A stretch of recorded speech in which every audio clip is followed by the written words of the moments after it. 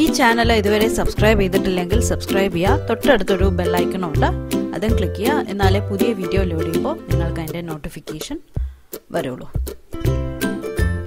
Hi guys, welcome back to my channel. ഇന്ന് ഞാൻ കാണിച്ചു തരാൻ പോകുന്നത് വെജിറ്റബിൾ ഫ്രൈഡ് റൈസ് ആണ്. ഞാൻ already garlic ഫ്ലേവറുള്ള burned garlic fried rice എങ്ങനെ ഉണ്ടാക്കേണ്ടതെന്നുള്ളത് കാണിച്ചു തന്നിട്ടുണ്ട്. അത് എഗ് വേർഷനും കാണിച്ചു തന്നിട്ടുണ്ട്, വെജ് വേർഷനും ഞാൻ കാണിച്ചു തന്നിട്ടുണ്ട്. അപ്പോൾ ഇന്ന് ഞാൻ സിമ്പിളായിട്ടുള്ള vegetable fried rice, restaurant സ്റ്റൈലിലുള്ള vegetable fried rice എങ്ങനെ ഉണ്ടാക്കേണ്ടതെന്നുള്ളതാണ് കാണിച്ചു തരാൻ പോകുന്നത്. അപ്പോൾ വേണ്ട ഇൻഗ്രീഡിയൻസ് എന്തൊക്കെയാണെന്ന് നോക്കാം, എങ്ങനെ ഉണ്ടാക്കേണ്ടതെന്നുള്ളത് നോക്കാം. വളരെ ഈസിയാണ് ഉണ്ടാക്കാൻ. കുറച്ച് വെജിറ്റബിൾസ് കട്ട് ചെയ്ത് വെക്കണമെന്ന് ആവശ്യം മാത്രമേ ഉള്ളൂ. അതും നമുക്കെല്ലാം കുറച്ച് മതി. അപ്പോൾ വളരെ ഈസിയാണ്. അപ്പോൾ എങ്ങനെ ഉണ്ടാക്കേണ്ടത് നോക്കാം. അപ്പോൾ വീഡിയോ ഇഷ്ടമായി കഴിഞ്ഞാൽ ലൈക്ക് ചെയ്യുക, ഷെയർ ചെയ്യുക. അപ്പോൾ വീഡിയോയിലോട്ട് പോവാം. ഓക്കെ, അപ്പോൾ നമുക്ക് ഉണ്ടാക്കാൻ തുടങ്ങുന്നതിന് മുമ്പ് എന്തൊക്കെ ഇൻഗ്രീഡിയൻസ് വേണം എന്നുള്ളത് പറയാം. ആദ്യം തന്നെ ഞാൻ പറയാം, വെജിറ്റബിൾ ഫ്രൈഡ് റൈസിന് എപ്പോഴും നല്ലത് നല്ല വലിയ ചീനച്ചട്ടി ഉണ്ടെങ്കിൽ അതായിരിക്കും നല്ലത്. എനിക്ക് വലുതില്ല, ചെറുതാണുള്ളത്. അതിലല്ലേ നമ്മൾ ഗോബി മഞ്ചൂരിയൻ ഉണ്ടാക്കിയത്.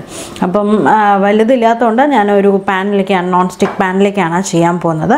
എപ്പോഴും ഫ്രൈഡ് റൈസിനുള്ള ടേസ്റ്റ് നല്ലെണ്ണയിലാണ് ഉണ്ടാക്കേണ്ടത്. അപ്പം നല്ലെണ്ണയിൽ ഉണ്ടാക്കുകയാണ് നല്ലത്. നല്ലെണ്ണയിൽ ഇല്ലെങ്കിൽ നമുക്ക് വെജിറ്റബിൾ ഓയിലോ റൈസ് ഓയിലോ ഒക്കെ യൂസ് ചെയ്യാം. ഓക്കെ, അപ്പോൾ ഞാനിപ്പോൾ ഈ പാനിലാണ് ചെയ്യാൻ പോകുന്നത്. അപ്പോൾ ഇതിലോട്ട് നമുക്ക് ആദ്യം വേണ്ട, ഞാനിവിടെ എടുത്തിരിക്കുന്ന വെജിറ്റബിൾസ് കുറച്ച് എല്ലാം കാൽ കപ്പ് വീതേ ഉള്ളൂ. 1/4 കപ്പ് ക്യാരറ്റ്, 1/4 കപ്പ് ക്യാപ്സിക്കം, 1/4 കപ്പോളം ബീൻസ്. ഓക്കെ, അപ്പോൾ ബീൻസ് ഞാനിങ്ങനെ നീളത്തിലരിഞ്ഞാണ്, ബാക്കിയെല്ലാം വളരെ കുഞ്ഞായിട്ട് ചോപ്പ് ചെയ്ത് വെച്ചതാണ്. ഓക്കെ, പിന്നെ നമുക്ക് വേണ്ടത്, പിന്നെ ഞാനിവിടെ എടുത്തിരിക്കുന്നത് ഇത് സെലറിയാണ്.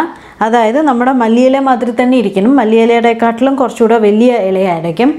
കണ്ടോ, ഇതാണ് സെലറി എന്ന് പറയും. ഇതിനെക്കാട്ടിലും കുറച്ചുകൂടെ നീളമുള്ള തണ്ടുണ്ടാവും. തണ്ടാണ് ഞാനതവിടെ കട്ട് ചെയ്ത് വളരെ കുഞ്ഞായി കട്ട് ചെയ്ത് വെച്ചിരിക്കുന്നത്. അപ്പോൾ അതും ഇതിപ്പോൾ ഏകദേശം ഒരു 2 ടേബിൾ സ്പൂൺ 2-3 ടേബിൾ സ്പൂണോളം ഉണ്ടാവും. നമുക്ക് ഇതിൻ്റെ പാതി ആഡ് ചെയ്ത് കൊടുക്കേണ്ട ആവശ്യമുള്ളൂ ഫ്രൈഡ് റൈസിലോട്ട്. അപ്പോൾ ഇതാണ് ഞാൻ പറഞ്ഞില്ലേ മല്ലിയില മാതിരി ഇരിക്കുമെന്ന് പറഞ്ഞാൽ, മല്ലിയിലയെക്കാട്ടിലും കുറച്ചുകൂടെ വലിയ ഇലയായിരിക്കും. ഇതാണ് സെലറി എന്ന് പറയുന്നത്. ഇത് ഫ്രൈഡ് റൈസിൽ വളരെ ഇമ്പോർട്ടൻ്റ് ആയിട്ടുള്ളൊരു സാധനമാണ്. ആ ഒരു ഫ്ലേവർ തരുന്ന വളരെ ഇമ്പോർട്ടൻ്റ് ആയിട്ടുള്ളൊരു സാധനമാണ്. ഈ ഒരു തണ്ടാണ് നമുക്ക് കട്ട് ചെയ്തിട്ട് ഇതിലേക്ക് ആഡ് ചെയ്ത് കൊടുക്കേണ്ടത്. ഇല വേണ്ട, തണ്ടാണ് നമുക്ക് വേണ്ടത്. പിന്നെ നമുക്ക് വേണ്ടത്, ഞാൻ ഓൾറെഡി ഗോബി മഞ്ചൂരിയനിൽ കാണിച്ചു തന്നിട്ടുണ്ടായിരുന്നു, സ്പ്രിംഗ് ഒനിയൻ്റെ വൈറ്റ് പോർഷൻസ് മാത്രം ഞാൻ ഇതവിടെ കട്ട് ചെയ്തിട്ട് വെച്ചിട്ടുണ്ട്. നമുക്ക് പച്ച കളറ് ലാസ്റ്റ് നമുക്ക് തീയൊക്കെ ഓഫ് ചെയ്ത ശേഷം ഡെക്കറേഷന് മാത്രമേ നമുക്ക് വേണ്ടൂ. വൈറ്റ് നമുക്ക് കുക്ക് ചെയ്യാൻ വേണം. പിന്നെ ഒരു 3-4 വെളുത്തുള്ളി ഞാൻ ഇവിടെ ചെറുതായിട്ട് അരിഞ്ഞ് വെച്ചിട്ടുണ്ട്. അപ്പോൾ ഇത്രയാണ് നമുക്ക് ആദ്യം വേണ്ട ഐറ്റംസ്, വെജിറ്റബിൾസിൻ്റെ സെക്ഷൻ. പിന്നെ നമുക്ക് കുറച്ച് സോയാ സോസ്, കുറച്ച് വിനീഗറും വേണം, കുറച്ച് ഉപ്പ്, കുറച്ച് കുരുമുളക് പൊടി. അരി ഞാൻ ഓൾറെഡി ഇവിടെ 1 കപ്പ് അരി ഞാനിവിടെ ഓൾറെഡി കുറച്ച് ഉപ്പും കുറച്ച് എണ്ണ ഒഴിച്ചിട്ട് വേവിച്ച് വെച്ചിട്ടുണ്ട്. എന്നിട്ട് ഒരു സ്ട്രെയിനറിൽ കൂടെ സ്ട്രെയിൻ ചെയ്ത് വെച്ചതാണ്. കണ്ടോ, നന്നായി വെന്ത് വന്നിട്ടുണ്ട്. ഒരുപാട് വേവിക്കരുത്. ഞാൻ ഓൾറെഡി എങ്ങനെയാണ് ബസ്മതി അരി വേവിക്കേണ്ടതെന്നൊക്കെ ഓൾറെഡി ഒരുപാട് പ്രാവശ്യം കാണിച്ചു തന്നിട്ടുണ്ട്. അപ്പോൾ കണ്ടിട്ടില്ലെങ്കിൽ ആ ബേൺഡ് ഗാർലിക് ഫ്രൈഡ് റൈസ് ഒക്കെ കണ്ടു കഴിഞ്ഞാൽ അതിൽ ഞാൻ ഒരുപാട് പ്രാവശ്യം കാണിച്ചു തന്നിട്ടുണ്ട്. അപ്പോൾ അത് കണ്ടാൽ മതി. കണ്ടോ, തമ്മിൽ ഒട്ടിപ്പിടിച്ചിട്ടില്ല. തൊട്ട് നോക്കിക്കഴിഞ്ഞാൽ കുക്കായിട്ടുണ്ടാവും. അപ്പോൾ അതാണ് ആ ഒരു പരുവത്തിൽ വേണം നമുക്ക് തീ ഓഫ് ചെയ്തിട്ട് സ്ട്രെയിൻ ചെയ്ത് എടുക്കാൻ വേണ്ടിയിട്ട്. അപ്പോൾ അതും റെഡിയാണ്. 1 കപ്പ് അരിയാണ് ഞാനിപ്പോൾ സ്ട്രെയിൻ ചെയ്ത് വെച്ചിരിക്കുന്നത്, കുക്ക് ചെയ്തിരിക്കുന്നത്. അപ്പോൾ ഞാൻ നേരത്തെ പറഞ്ഞ പോലെ തന്നെ ഒരു വലിയൊരു വോക്ക് ഉണ്ടെങ്കിൽ അല്ലെങ്കിൽ വലിയൊരു കടായി ഉണ്ടെങ്കിൽ അതിലായിരിക്കും കുക്ക് ചെയ്യാൻ സൗകര്യം. അപ്പോൾ അതില്ലാത്തതുകൊണ്ട് ഞാൻ ഒരു പാനിലോട്ട് ചെയ്യുകയാണ്. അപ്പോൾ ഞാൻ ഇതിലോട്ട് ഹൈ ഫ്ലെയിമിൽ വെച്ചിട്ടുണ്ട്. അപ്പോൾ ഇതിലോട്ട് ഞാൻ നല്ലെണ്ണ ഒഴിച്ചു കൊടുക്കുകയാണ്, ഒരു 2 ടേബിൾ സ്പൂൺ വരണ മാതിരി. ബീൻസ് മാത്രം എപ്പോഴും തനിയൊന്ന് കുക്ക് ചെയ്തെടുക്കണം കേട്ടോ, കാരണം ബീൻസിന് കുറച്ച് വേവ് കൂടുതലാണ് ക്യാരറ്റിനെയും ക്യാപ്സിക്കത്തിനെക്കാട്ടിലും. അപ്പോൾ ഞാൻ ആദ്യം വെജിറ്റബിൾസ് ആഡ് ചെയ്യുന്നതിന് തൊട്ട് മുമ്പ് തന്നെ ആദ്യം തന്നെ ബീൻസ് ആഡ് ചെയ്തിട്ട് ഒരു 2 മിനിറ്റ് കുക്ക് ചെയ്ത ശേഷം മാത്രമേ ഞാൻ ബാക്കിയുള്ള വെജിറ്റബിൾസ് ആഡ് ചെയ്ത് കൊടുക്കുന്നുള്ളൂ. ഇതിൻ്റെ കൂടെ നമുക്ക് ക്യാബേജ് കൂടെ ആഡ് ചെയ്ത് കൊടുക്കാം. എൻ്റെ കയ്യിലില്ല, കഴിഞ്ഞു, അതുകൊണ്ട് ഞാൻ ക്യാബേജ് ആഡ് ചെയ്ത് കൊടുത്തിട്ടില്ല, അരിഞ്ഞു വെച്ചിട്ടില്ല. ഓക്കെ, ഇപ്പോൾ പാൻ ഹൈ ഫ്ലെയിമിലേക്ക് ഇട്ടിട്ടുണ്ട്. അപ്പോൾ എല്ലാ ഭാഗവും ഓയിലൊന്ന് സ്പ്രെഡ് ചെയ്ത് കൊടുക്കുക. ഇപ്പോൾ പാൻ നല്ല ചൂടായി. ഞാനിതിലോട്ട് നമ്മൾ വെളുത്തുള്ളി അരിഞ്ഞ് വെച്ചത് ആഡ് ചെയ്ത് കൊടുക്കുകയാണ്. അപ്പോൾ ഇതിൻ്റെ കളറൊന്നും മാറാൻ നിൽക്കണ്ട, ജസ്റ്റ് ഒന്ന് ആ ഒരു ഫ്ലേവർ ഒന്ന് റിലീസായി വന്നാൽ മാത്രം മതി.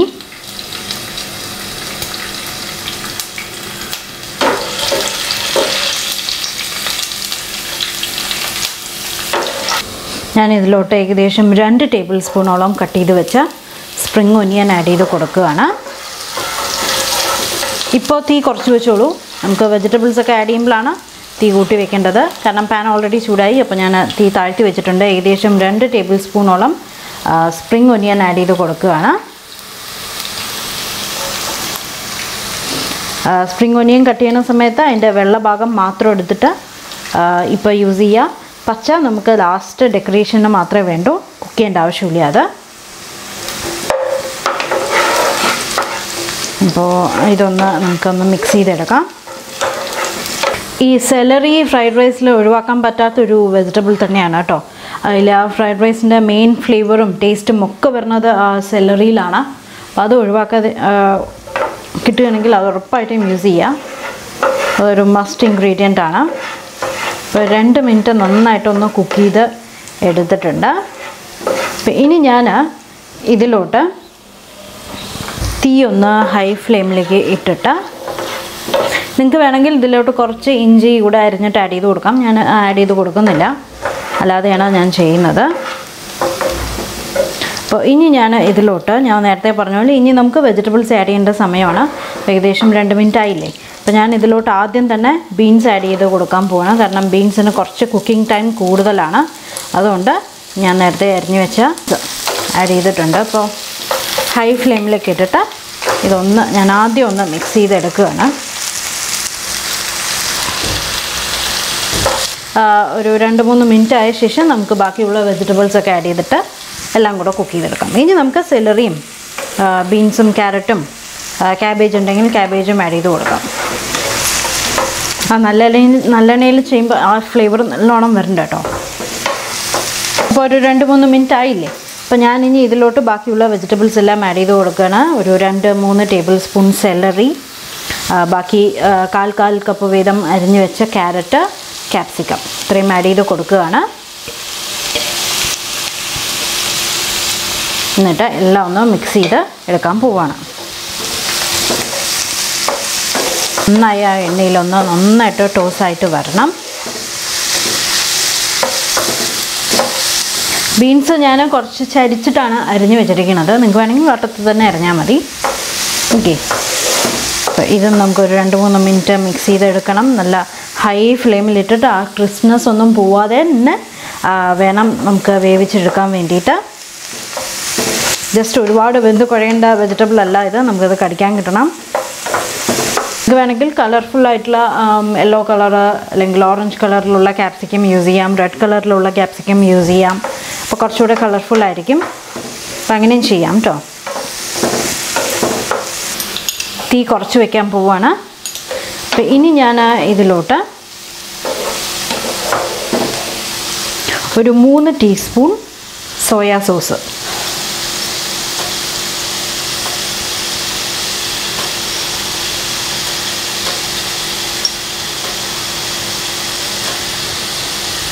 ആഡ് ചെയ്ത് കൊടുക്കുകയാണ്. എന്നിട്ട് നമുക്കൊന്ന് മിക്സ് ചെയ്യാം. ഒരു 1/2 ടീസ്പൂൺ കുരുമുളക് പൊടി, കുറച്ച് ഉപ്പ്,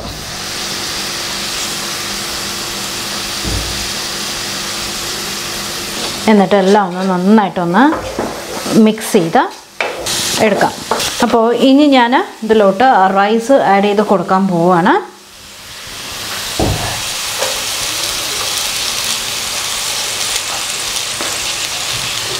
അപ്പോൾ ആദ്യം കുറച്ച് ആഡ് ചെയ്തിട്ട് നമുക്ക് മിക്സ് ചെയ്തെടുക്കാം. അതിനുശേഷം ബാക്കി പകുതി ആഡ് ചെയ്ത് കൊടുക്കാം. റൈസ് ആഡ് ചെയ്ത് കഴിഞ്ഞാൽ ഇട്ട് കുഴയ്ക്കരുത്, ജസ്റ്റ് അതിനെ ഇട്ടിട്ട് ഇങ്ങനെ സ്പ്രെഡ് ചെയ്തെടുത്താൽ മാത്രം മതി, ഇല്ലെങ്കിൽ വെന്ത് കുഴഞ്ഞു പോവും.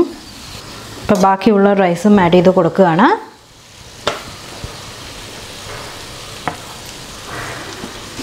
ഫ്രൈഡ് റൈസ് അല്ലേ, അപ്പോൾ നമുക്ക് ഇനി തീ കൂട്ടി വെക്കണം.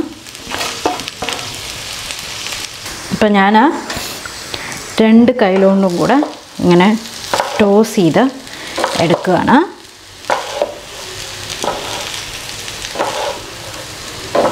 അപ്പോൾ അതിലോട്ട് എല്ലാവിടേക്കും ആ ഒരു ഫ്ലേവറും സോസും എല്ലാം പിടിക്കും.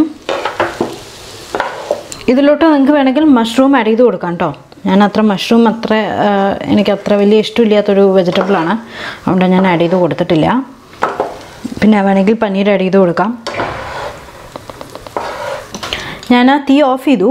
ഇതിൻ്റെ കൂട്ടത്തിൽ ഒരു അര ടീസ്പൂൺ ഞാൻ സാധാരണ വിനീഗർ, ആ ഒരു പുളിപ്പ് വരാൻ വേണ്ടിയിട്ട് കുറച്ച് ആഡ് ചെയ്ത് കൊടുക്കുകയാണ്. എന്നിട്ട് നന്നായിട്ടൊന്ന് മിക്സ് ചെയ്തെടുക്കാൻ പോവുകയാണ്. ഒരു അര ടീസ്പൂൺ മതി വിനീഗർ, ഇല്ലെങ്കിൽ റൈസ് വിനീഗർ ഉണ്ടെങ്കിൽ അത് ആഡ് ചെയ്ത് കൊടുക്കാം. ഇനി ഞാൻ ഇതിലോട്ട് സ്പ്രിംഗ് ഒനിയൻ കട്ട് ചെയ്തിട്ട് അതും കൂടെ ആഡ് ചെയ്ത് കൊടുക്കാൻ പോവാണ്. ഇപ്പോൾ സ്പ്രിംഗ് ഒനിയൻ ഞാൻ ഇവിടെ കുറച്ച് കട്ട് ചെയ്ത് വെച്ചിട്ടുണ്ട്. അപ്പോൾ അതും കൂടെ ആഡ് ചെയ്ത് കൊടുക്കുകയാണ്. ഇനി നമുക്ക് ഇതെല്ലാം ഒന്ന് ടോസ് ചെയ്തെടുക്കാം. ഇനി സെർവ് ചെയ്യുന്ന സമയത്ത് കുറച്ചുകൂടെ സ്പ്രിംഗ് ഒനിയൻ ഞാൻ ആഡ് ചെയ്ത് കൊടുക്കുന്നുണ്ട്, കാണാനും ഭംഗിക്കും ആ ഒരു ടേസ്റ്റ് വരാനും വേണ്ടിയിട്ട്. ഇപ്പോൾ ചൂടോടെ ഫ്രൈഡ് റൈസും ഗോബി മഞ്ചൂരിയനും റെഡിയായി.